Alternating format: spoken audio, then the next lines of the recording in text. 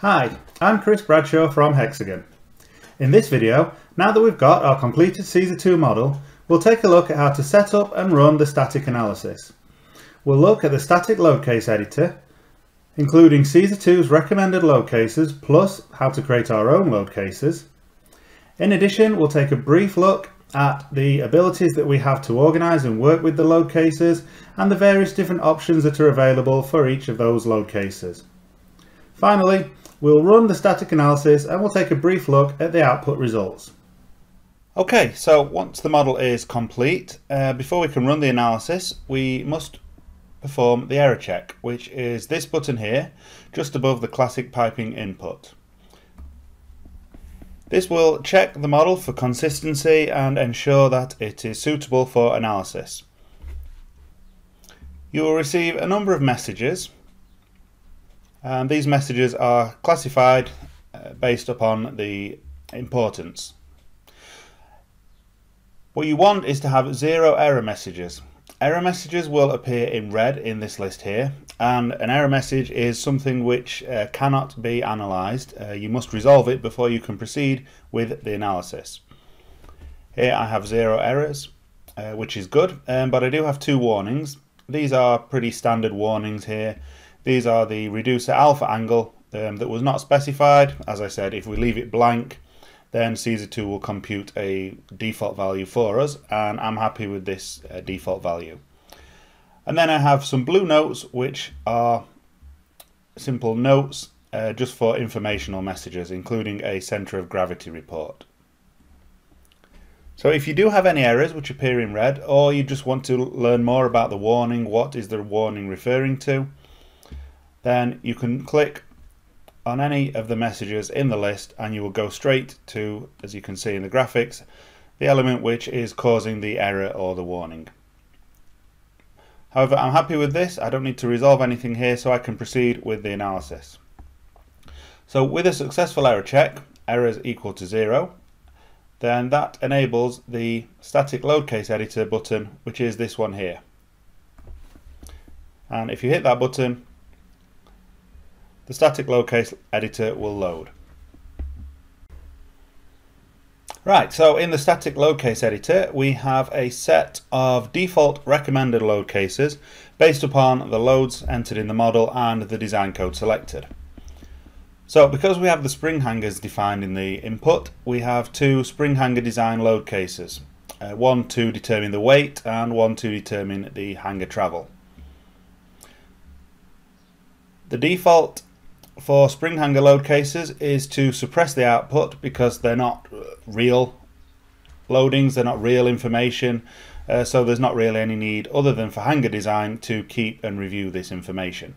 So these 2 load cases 1 and 2, are for the hanger design, and then we have load cases 3, 4 and 5, which are the required load cases for the EN13480 design code that we've got selected. So we have an operating load case, which is the loadings are weight, temperature 1, pressure 1 and the hanger loadings.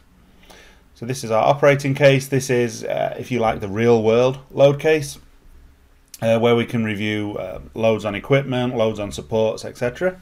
But this is not a stress case for EN13480. Some design codes it is, but not for EN13480. So for EN13480, the stress check cases are load case 4, weight, pressure and the hanger load, sustained loadings. This is all our primary loadings. And load case 5, which is a combination case. This is the algebraic difference between load case 3 and load case 4. So it's 3 minus 4, which is essentially isolating the effects of temperature. So we've got weight, temperature, pressure, hanger, minus weight, pressure and hanger. But if doing it this way, it accounts for any non-linearities within the situation as well. You can see here for combination cases, the combination method can be selected here, algebraic being the default for an expansion load case. So these are the load cases which Caesar 2 suggests to us and will satisfy the selected design code. Of course, you can also create any load cases which you require as well. Simply add into the list by using the plus button here. Bearing in mind that any combination load cases must be at the end of the load case listing. So if I select load case 4, add a new load case, and choose to, yes, renumber the load case combinations, the expansion load case now becomes load case 6, and I have load case 5 where I can create a custom load case. I can, for example, drag and drop from the available loads into load case 5. So maybe weight plus temperature for whatever reason this may be. Give it a name. Choose a stress type. And various other options, as you can see in the following columns. So if I just scroll across, we can see various different options. You can choose again whether to keep or suppress the output status. If you do keep the output status, maybe you're only interested in stress in a particular load case, you can filter so all other results are hidden. If you have snubbers, you can activate or not with the snubbers. The hangers, you can choose to lock them out or ignore them. For example, in a hydro test load case, typically the spring hangers would be locked, so you could set those to be rigid. Which elastic modulus is being used. The elbow stiffening pressure can be selected. And the elbow stiffening corresponding elastic modulus. Friction, if you wish to deactivate friction for any particular load case, you could set the friction multiplier to 0 here. And if you're running a flange analysis, you can choose the temperature to run here. And if you're running a limit state analysis, such as for the DNV offshore piping code, you can choose the limit state load type from here as well.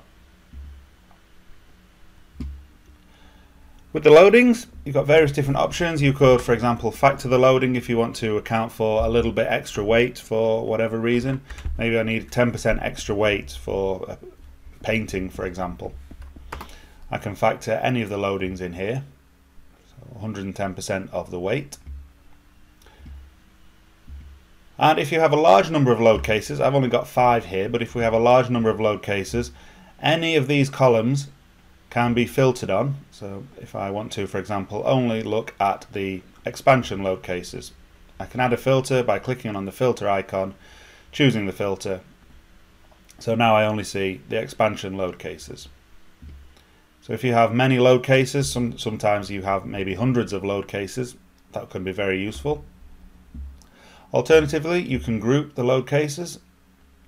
So if I grab hold of any of the columns and drag it into the top white area here, the load cases are then grouped by the selected column. So I've got my expansion cases together, my hanger cases, operating and sustain cases grouped together, like so. Again, click the clear button to clear the filters. And if you want to do group editing of multiple load cases in one go, at the top right there is a group edit button. If you hit that, you go to the group edit window, and I could select a group of load cases, and maybe if I wanted to, for example, deactivate friction on all of the load cases, I could set the friction multiplier to 0, and all of the load cases will now have friction deactivated. At any time you can of course return to the list view by hitting the same button in the top right to switch back to list view. Okay, so I have created a custom load case here. It's not a realistic load case, it's a little bit of a nonsensical load case here. So I'm going to go back to the default recommended load cases by Caesar 2, which can be done by hitting this button here, the recommended load case button. And I will accept the set of load cases. And in addition to all of that, we don't have any wind and we don't have any wave loading here, but if we had turned those on in the input, we could access the wind and the wave load tabs up at the top here to specify selecting the wind code or the wave function that we're going to select and enter in the necessary data there. Then once you have created your load cases and you're happy with that, hit the running man to run the analysis.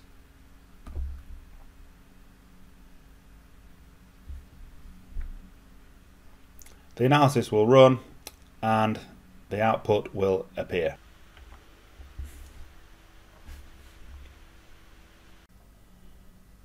Alright, so here's the output window, and we see on the left hand side a list of all the load cases that we analysed.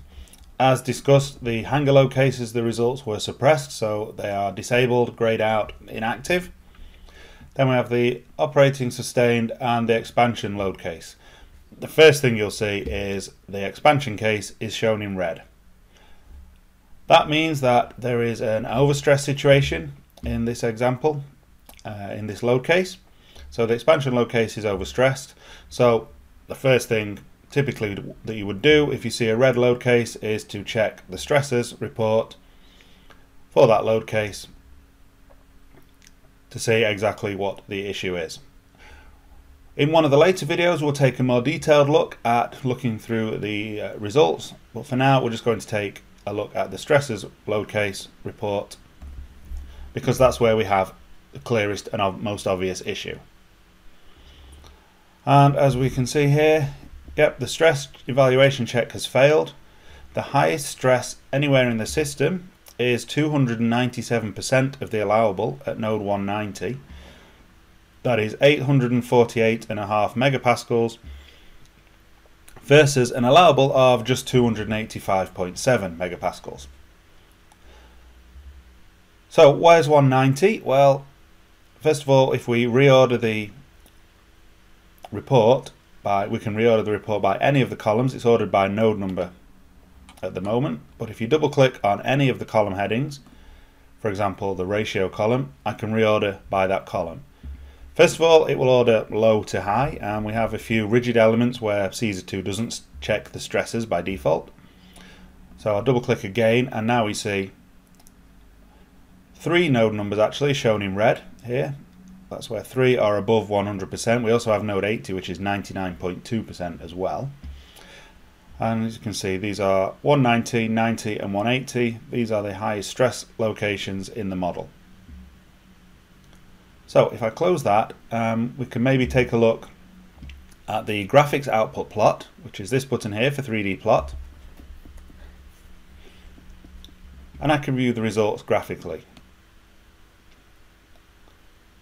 So if we have an overstress situation, then making sure we're on the correct load case 5.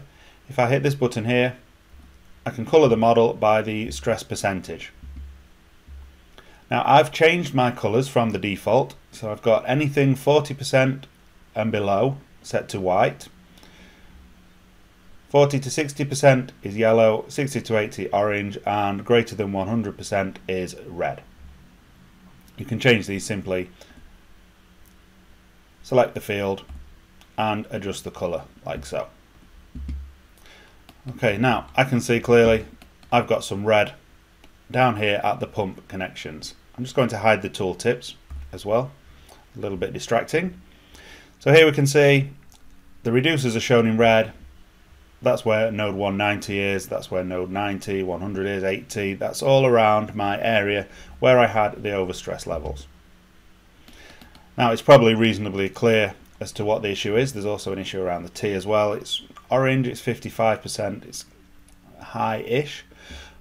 But what's causing these issues is probably reasonably self-explanatory. We've got a very, very long leg here that will be expanding due to the thermal expansion. We can actually see that graphically if we hit this button here to view the deflected shape of the system. And if you wish, you can exaggerate the effects of this by hitting the little down arrow next to the icon and choosing to adjust the deflection scale. So it's at 6.73 at the moment, selected by Caesar 2, but we can exaggerate that. Maybe let's go up all the way to 25 for the scale factor, and this clearly shows what's happening here. We have the very long leg is expanding. Most of that thermal expansion is being pushed here, and we've got high bending moments and therefore high stresses around the pump nozzle connections. Chances are we've got very high pump loads on the pump nozzles as well, but we've not checked those results as yet. So we know we have an issue.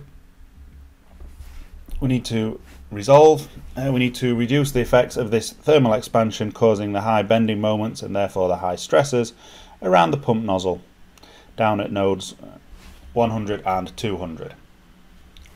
We'll take a look at how to do that in the next video. I hope you found that useful, but if you do have any further questions, please don't hesitate to reach out to us at Hexagon. Thank you for watching.